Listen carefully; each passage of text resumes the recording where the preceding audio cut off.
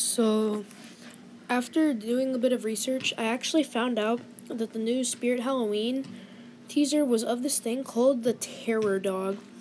And so, it's from Ghostbusters, it says, your favorite Ghostbusters character is alive.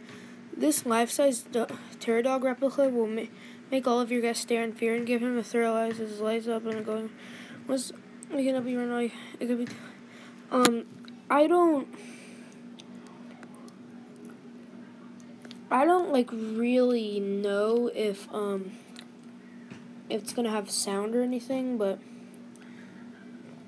it seems a bit overpriced. I mean, like, I know they have to do licensing and all that, but still, it's like really overpriced just for a static prop to be like $500 like that, but it still looks kind of cool. And who knows, it might have sound,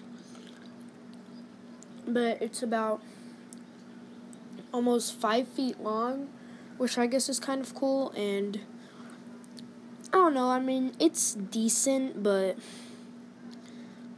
I don't know, I'm just not that big a fan of it.